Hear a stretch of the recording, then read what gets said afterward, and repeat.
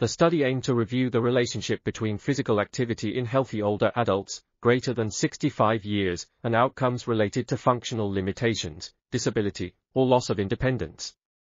66 studies were included for the relationship between physical activity and functional independence, and 34 were included with a cognitive function outcome. Greater aerobic physical activity was associated with higher functional status and reduced risk of functional limitations or disability. Exercise training interventions improved physiological and functional measures in older adults and suggested longer-term reduction in incidence of mobility disability. A relatively high level of physical activity was related to better cognitive function and reduced risk of developing dementia, but there were mixed results on the effects of exercise interventions on cognitive function indices.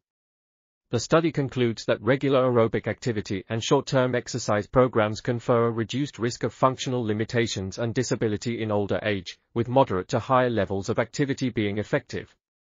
This article was authored by Paterson Donald H. and Warburton Darren E.R. We are RTCLTV, links in the description below.